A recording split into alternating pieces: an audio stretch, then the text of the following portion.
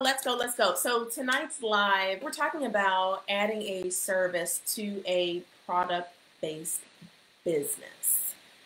Really just to ramp things up. And I wanted to bring this one in as I was thinking about the theme overall for this month. And I was thinking about who we have inside of our community. And I know that there are some of you that have product-based businesses. There are a lot of you that have product-based businesses or are thinking about product-based businesses as your path out and your path forward. And so I thought it very important to just take a little bit of time to talk about bringing in a service-based business and kind of what that may look like, feel, and why you might think about adding that on top of your product-based business, especially when you're talking about wanting to accelerate your exit out of corporate America, right? There are some important things hiding in there. So before I jump in, for those of you who do not know me, my name is Candace Spears, life and business coach, serial entrepreneur, host in this community, real estate investor. I am about all things ownership, owning your time, your talent, your identity, and bringing your brilliance into this world like no other. So I'm super excited for those of you that are here on live tonight. So buckle up your seatbelt. For those of you that are new or it's your first live, I'm usually only on for about 20 minutes and I'm here every Thursday. And every month I'm usually asking, what is it you want to hear about? What is it you want to learn about on your journey? Because I am here in service to you and help you to move forward. So let's talk about the pros and the cons when it comes to product-based business. So one of the pros, of course, is that you can infinitely scale up a product-based business. Infinitely, right? You can, whether you do 1,000 orders or you do 1,000,000, if you have the right system in place, you can scale it up nicely. And this is what it is. That's the nature of having a product-based business. Now, the one con to a product-based business, especially when you're first starting it, is what it takes to get started. And so those of you that are running a product-based business, one of the cons that was getting started. It's one thing if you're making things, right? I don't know, you're making soap or you're making a t-shirt or something like that, where you can maybe quickly pull things together. That's one thing. But it's another thing if, let's say, you have to source inventory from somewhere and organize suppliers and all this good stuff. And even holding inventory itself can have a cost that's associated to it. So that's one side of it. Now, when you get into the other piece of it, when you talk about a product-based business, and I imagine that this is the case for probably most of you that have a product-based business, the price points are probably a little bit lower. So maybe under $50, maybe $100 or less, or something like that. If you're doing the type of business like Shopify stores or something like that, where you're drop shipping, you may have things that are at higher price points, but typically they're a little lower. And so now, here becomes the conundrum, I guess you can say. When you're first starting out, if you don't necessarily have the capital to get enough reach, to get enough people to turn into customers, you end up with a lot of onesie-twosie. So let's just take an average price point of $50. I have a $50 customer here, $50 customer here. Okay, let me see who else I know and who else I can talk to. The people who grow product-based businesses the fastest tend to be those who leverage advertising. And they leverage advertising because they can grow their reach. They can get their product in front of more people. And what does advertising cost? Money. All right, so look out for that.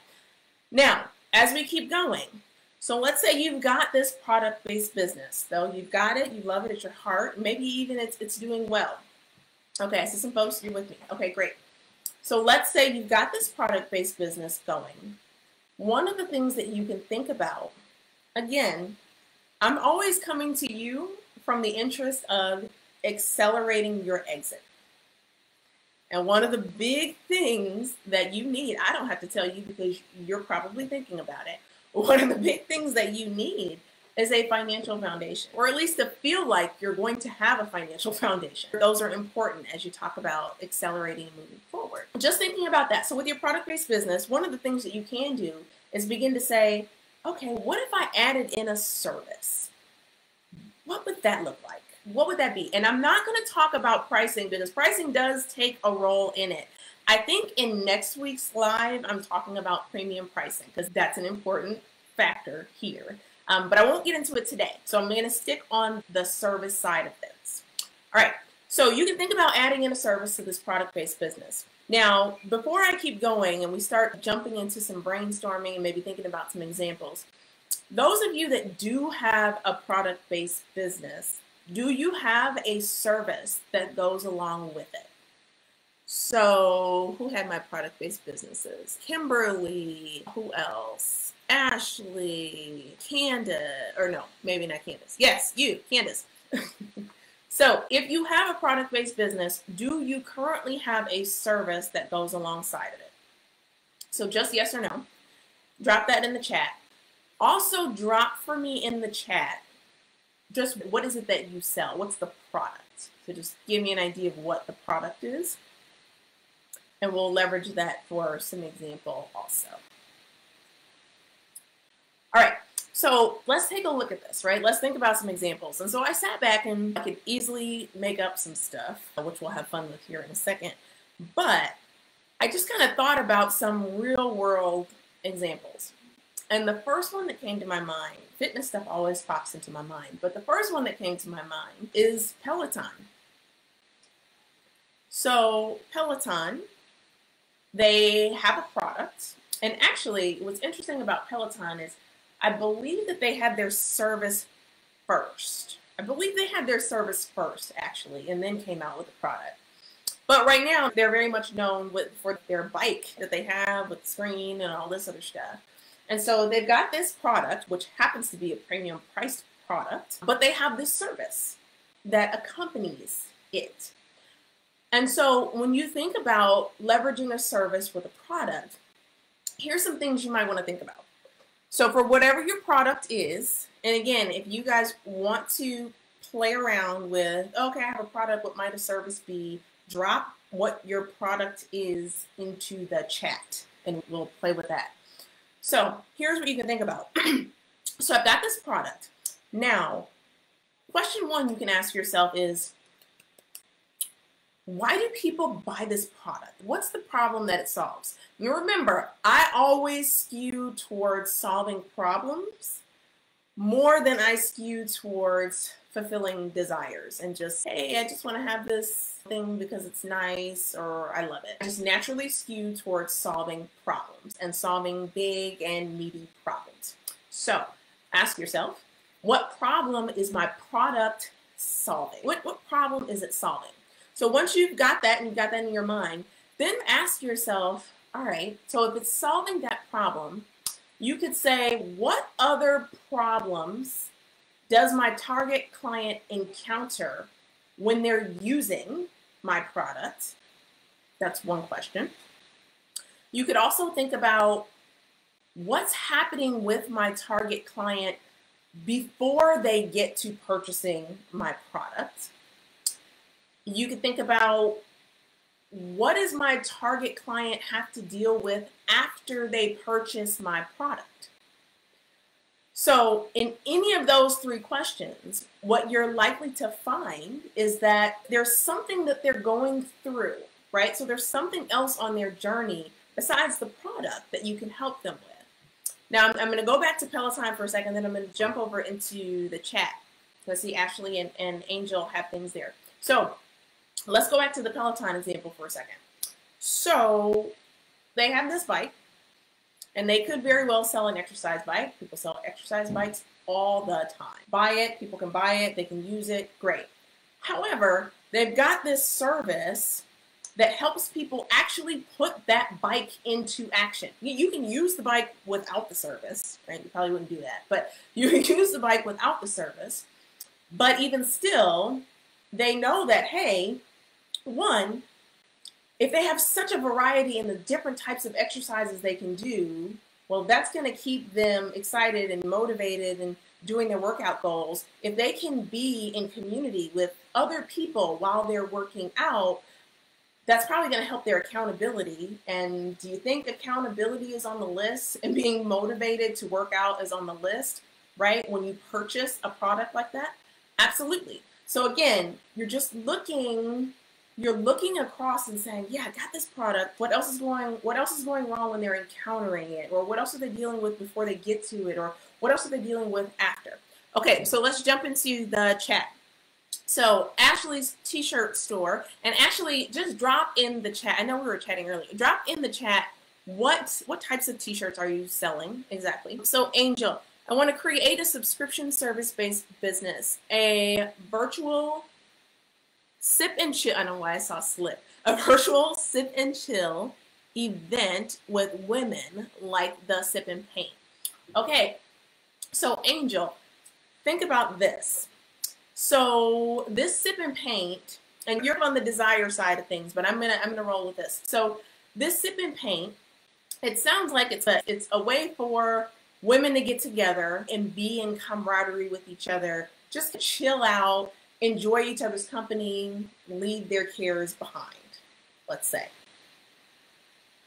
Right? Yeah, maybe, probably. Okay, so if you think about that, and if you think on a bigger scale, when I say bigger scale, as women, we like to get away, we like to get with girlfriends, we like to de-stress, and it's a form of de-stressing. Okay, and so when you think about that, how often do we need to do that? What if, and maybe this is actually the path that you were thinking, what if there was a way to plan your de-stress events for the year or 6 months so that you always stay in balance, you always stay calm, you always stay. And yeah, the virtual sip and chill is one, and maybe there's some other type of event as well, but you offer them that way to constantly stay in balance. One of the ways being, right, a sip and chill event or something like that. That's just an example of what I mean by zooming out a little bit to say, okay, yeah, what they're actually trying to do is just find a way to relax and be together and get away from the humdrum. And that's something that we have to do fairly often. So what does that look like? So I love that, by the way, Angel. Okay, so Ashley, I have a lot of empowerment shirts, Black History, Boss quotes, I have Kamala Harris designs, that type of thing. Okay. Okay, and Angel, you're in. Okay, so Ashley, on your front, so you're dealing with empowerment, Black history, that type of thing. Again, you're on the, similar to Angel, you guys are on the desire side. Angel, you can break into that. You can break into that problem. You've got a problem. Ashley, for yours, so something that you might like to think about is you can almost take the lens of how very often there is a drive to support Black businesses. And your clientele may be along the lines, right? If I'm buying Black empowerment shirts, I'm buying like, okay, I'm so proud of who I am. It's this, it's that. These might also be folks who want to take advantage of some service that connects them with other Black-owned businesses. So they constantly feel like they are supporting other folks. Maybe to help them look across their life, from the groceries that you buy, from the electronics that you consume, from the products that you buy. Let us help you look and ensure that all of your everything is done by a Black-owned business. Here is just, again, it's looking out to say, all right, well, what's going on with my clientele? And why is it that they might be so hot on Black empowerment? Of course, being Black, just proud in general. But there likely is something else, though, with your clientele that is likely to invest heavily in Black history, Black empowerment, those type of products and items to wear. Might also be the same type of folks that are eager to take advantage of a service that helps me make sure I am supporting my Black community in the fullest way by taking a look at what percentage of my life is me supporting other Black-owned businesses. So that's an idea of a service type component that you could think about with that type of thing. So is that making sense to you all when I talk about just stepping away, but looking a little closer at kind of the continuum of your clientele, of the product that you're offering, why they're buying it, what else is going on, what else might they be likely to do, that type of thing. If it makes sense, drop a makes sense in the chat. Just so I know you're with me.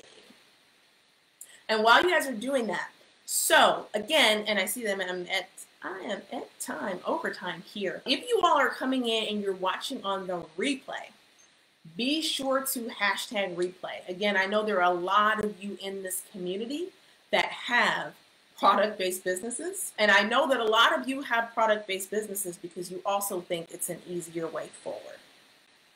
We'll get into that in another live. Makes sense, Colleen? I see you. Chris, I see you. Makes sense, makes sense? Good. All right, so here's my homework pretty much just for those of you, and I'm just going to check Ashley's comment here. It's like design for another Black-owned business, and donate a portion of my profit to the business. That's not what I mean. So I just want to correct this and correct this for everybody. So to Ashley's comment, so she said design for another Black-owned business and donate a portion of my profit to their business. No, nope. I'm trying to give a good example of something like this that may exist in real life.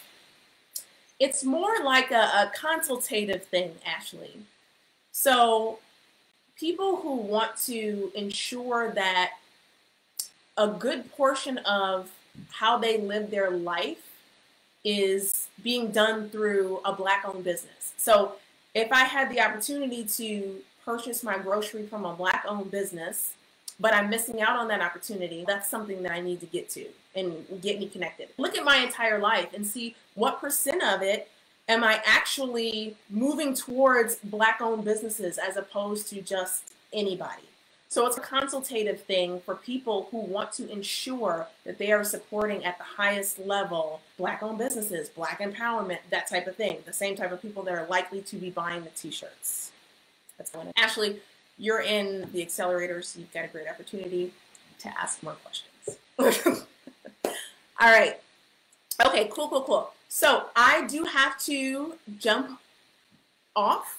Angel, feel free to drop me a DM. I do have to jump off here and run to something else. But for those of you that have product-based businesses, I just want you to take as homework to go and think about those questions in terms of bringing on a service-based business.